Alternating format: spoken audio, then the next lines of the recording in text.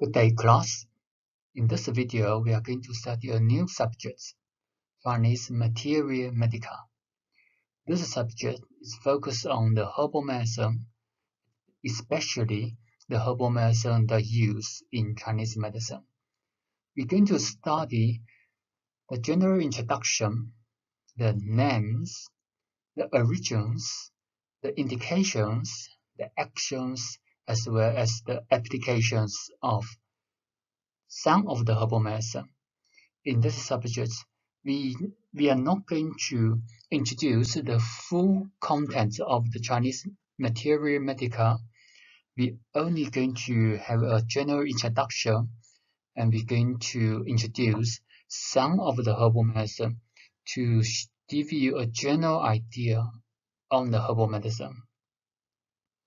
Until now, after we study the history of Chinese medicine, the basic theory and the diagnostics, we all know that acupuncture is a modality of it's actually a modality of Chinese medicine, and Chinese medicine includes herbal medicine and acupuncture. And we all know our program at UJ, the program you are studying now, we designed for acupuncture, which means after this 4 years study and even a 5th year study on either homeopathy or phytotherapy, you are only going to be registered as an acupuncturist and homeopathy or phytotherapy, which means after the study, you won't be able to register as a Chinese medicine practitioner. So here's a question though.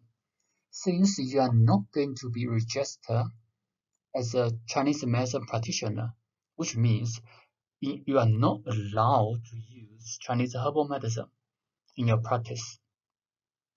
So the question is, why we need to study the Chinese herbal medicine, since you are not going to be registered and you are not going to use herbal medicine in your future practice as an acupuncturist. So the question is why we need to study.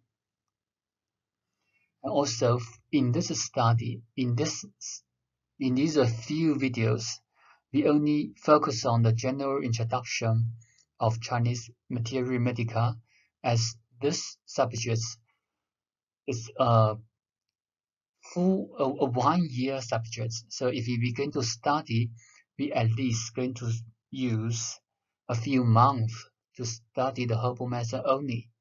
But now we give you a general introduction in a few weeks.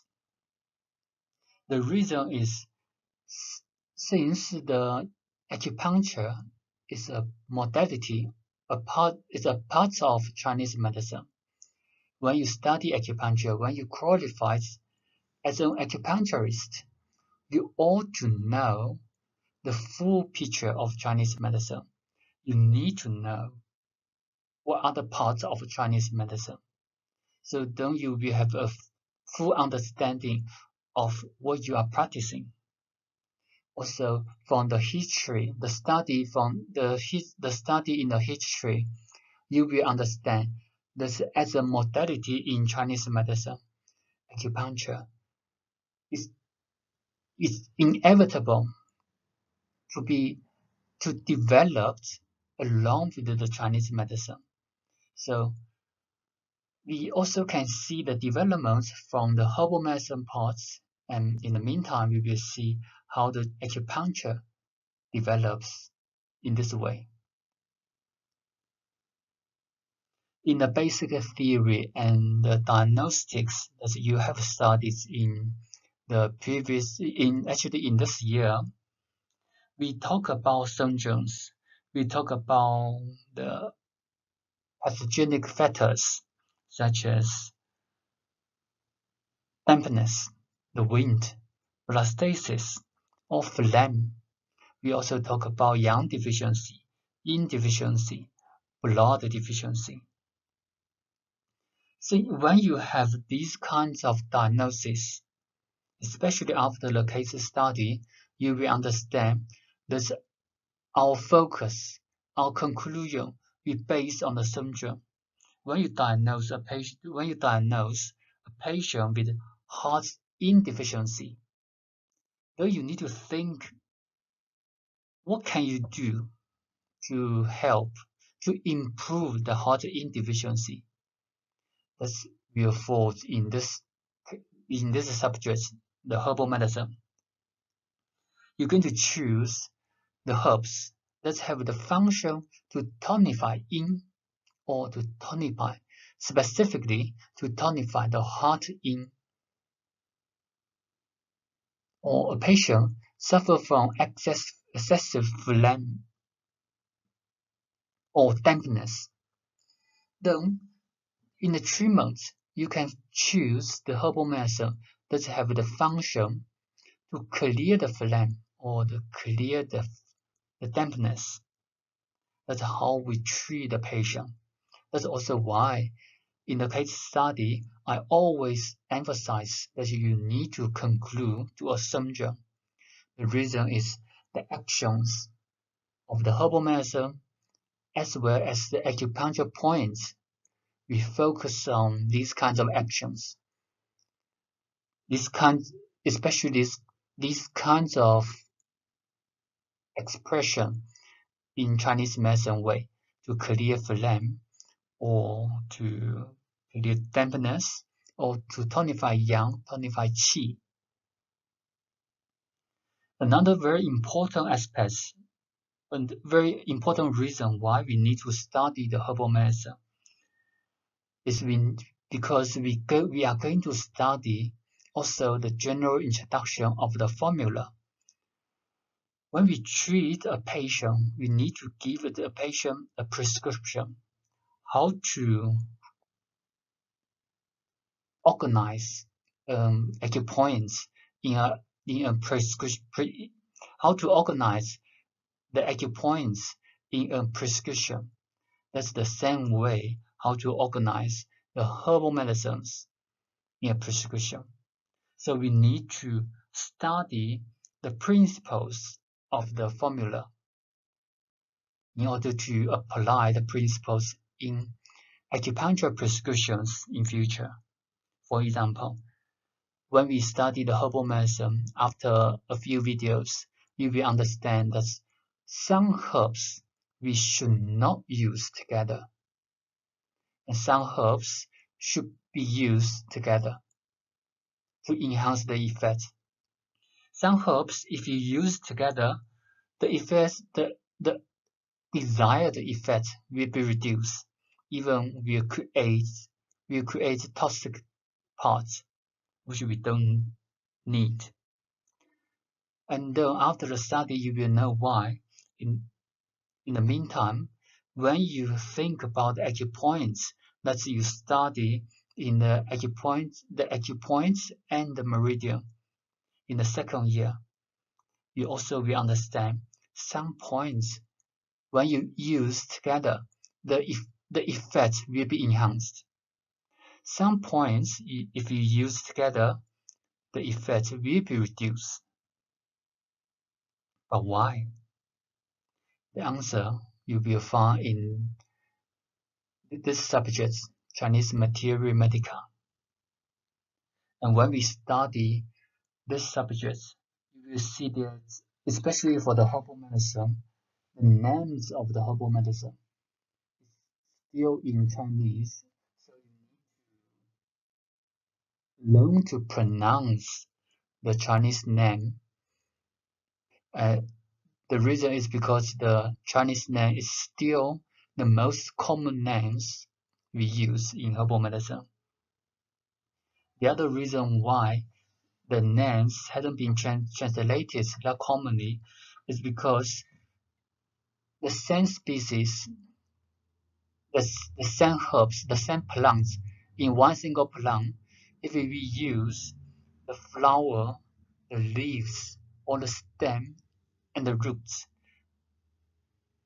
these different parts of the same plants might have different function. And in this situation, in the Chinese name, we can separate them clearly. But when we translate into English, it becomes very complicated, especially when you write down a prescription. And in future, if you have the chance to see the compounding and dispensing license in South Africa, South Africa, the requirements, we also require the Chinese name to be presented on the prescription or on the label. So you need to learn to pronounce and remember the Chinese pronunciation. And when we study the basic theory, the qi, qi, some students doesn't want to pronounce as qi, they pronounce as qi. And yin and yang, they don't want to pronounce, instead they say yin or yang. If you pronounce in this way, you're going to make your study more complicated and confused to others as well. Because these names are very common and well known already in the English speaking countries. Qi, yin and yang, same as here. The herbal medicine, we still keep the Chinese name. In this general introduction, we're going to focus on 4 aspects: the definition of Chinese Materia Medica, the development of Chinese Materia Medica, the effects, properties, and actions of herbal medicine, the factors affecting the clinical applications. These 4 aspects, the second, the development of the herbal medicine, actually we have introduced already in the history of Chinese medicine at the beginning of this year. So when you see the content, you will see it's actually a revision of that content, followed by this general introduction. We are going to discuss some specific herbs, just to use as examples to show you how to analyze the effects, the property, the actions of Chinese herbal medicine. And if you are interested in the herbal medicine, then you can have self-study on these herbs.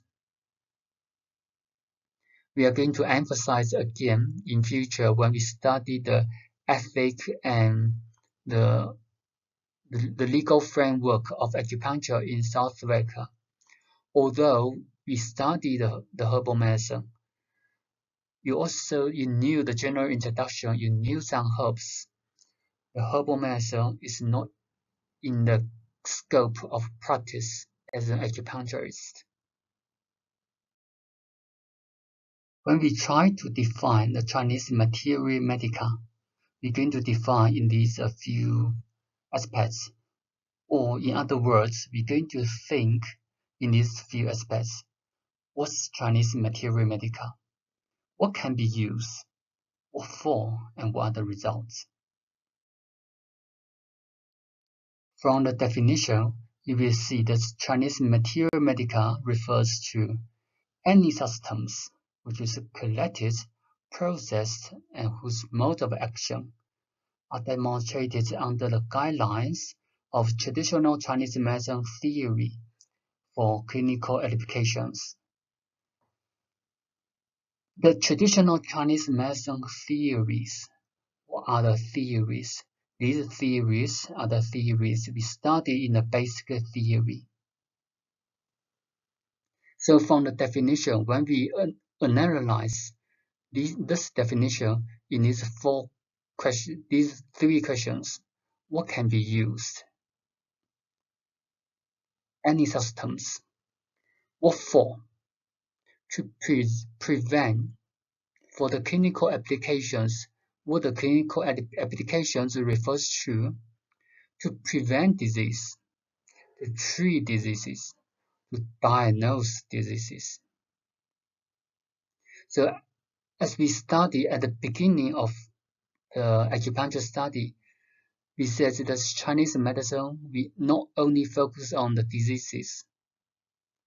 When a patient comes to you with certain discomfort and certain complaints, that's the diseases, we're going to use something to treat the diseases.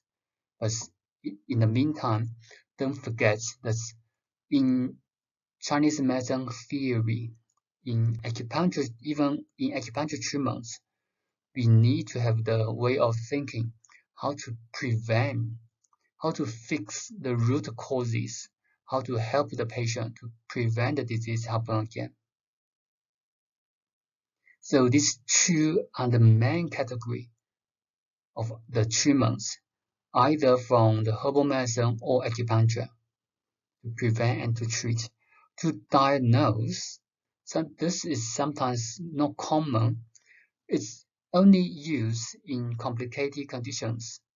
Sometimes the diagnosis or the condition is not easy to identify. And then we can try some herbal medicine. And if the patient recovered, then the diagnosis can be confirmed. If the patient becomes worse, then you will know that's the wrong diagnosis. So this, although we can use herbal medicine to diagnose diseases, but this is not commonly used. Only we will use in a very complicated, very difficult conditions. What are the results? After you use the herbal medicine, after you apply the treatment, the patient can recover, can prevent the disease happen, so they can maintain health, they can keep healthy, they can recover or healed. So that's the result of the treatments. But all these aspects will based on the terms and conditions. These indications, these usages must be applied under the guidelines of Chinese medicine theories. For instance, how to understand this? If the herbs, now you also study the homeopathy, phytotherapy. All these you are not. I don't know a lot about the homeopathy or phyto, but I do know you also use herbal medicine.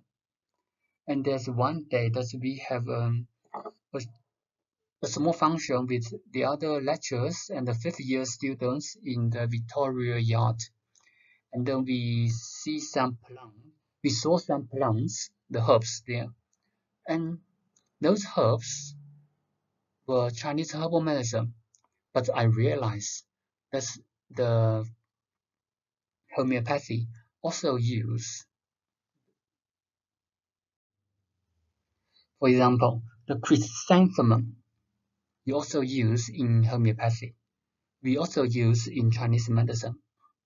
But when you use in homeopathy, when you use according to the homeopathy theory, we don't call it as Chinese herbal medicine. If you need to use the chrysanthemum as a Chinese herbal medicine, it must be applied according to the Chinese medicine theory, which means chrysanthemum can be used to clear the heat in the body. That's the Chinese medicine theory.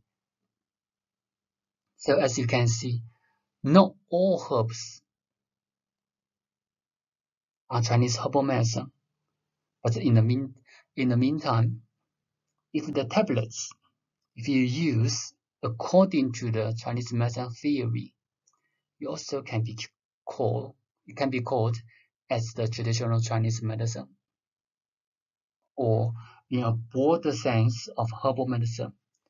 So all kinds of systems we can use, no matter artificial or from nature. Most importantly is they must be used under the guideline of Chinese medicine theory.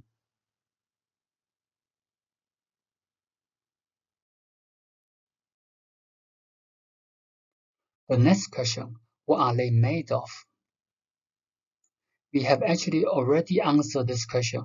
Can be any substance, mostly natural or processed.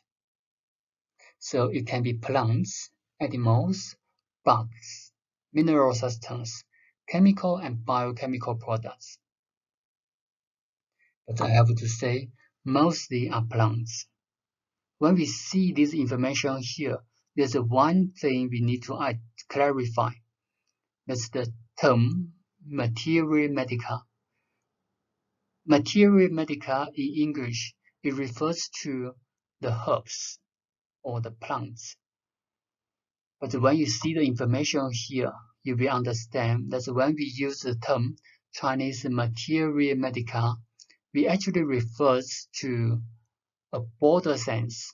We actually include the medicine that we use in Chinese medicine, which means it includes the plants, animals, mineral systems, and etc.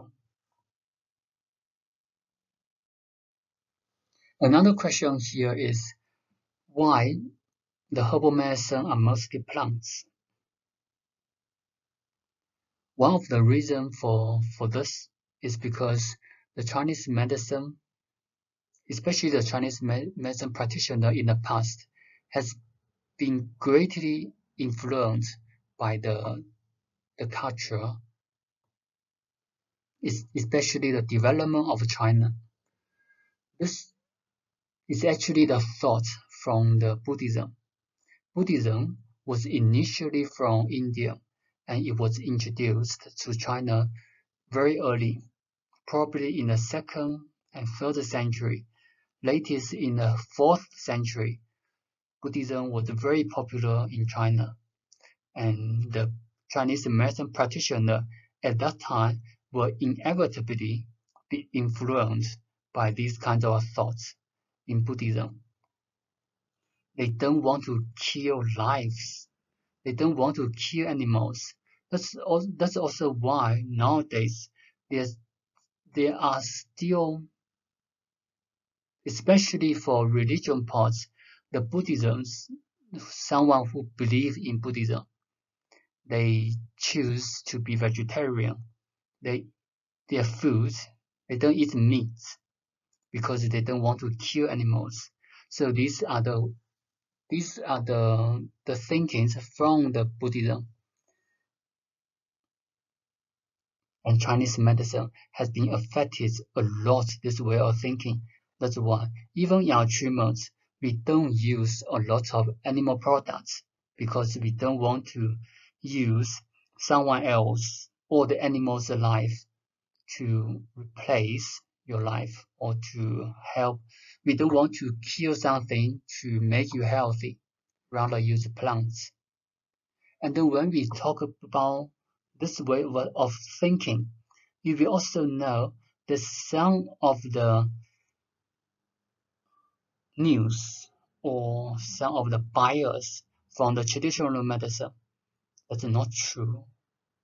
For example, the rhino horns. There were many debates, not any debates, criticisms talk about the traditional medicine, especially Chinese medicine.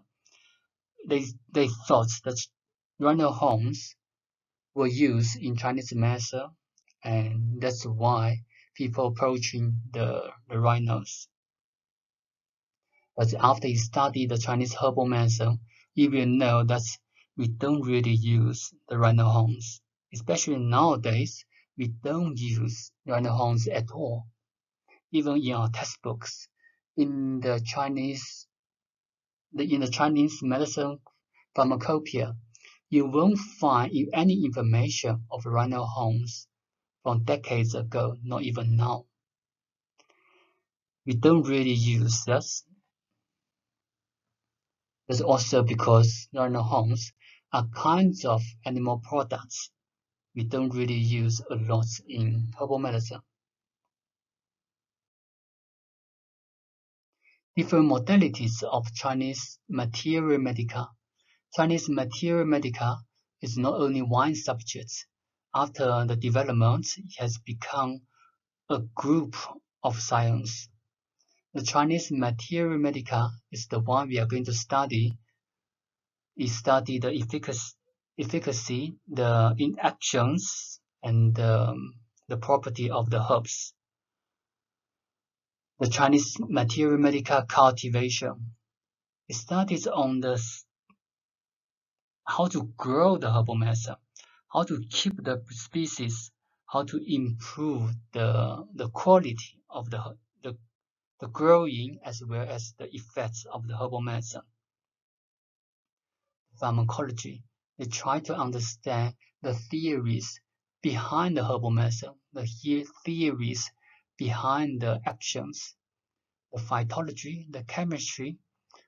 They study the herbs as a whole plants, and also they try to understand from the kinds of modern science, from the chemistry way, to see what are the ingredients in the herbal medicine and which one have the best results. One of the most typical example from the chemistry, Chinese material medical chemistry, is the antimicillin to treat the malaria. That's some invention or development from the Chinese Materia Medica and pharmaceutical engineering.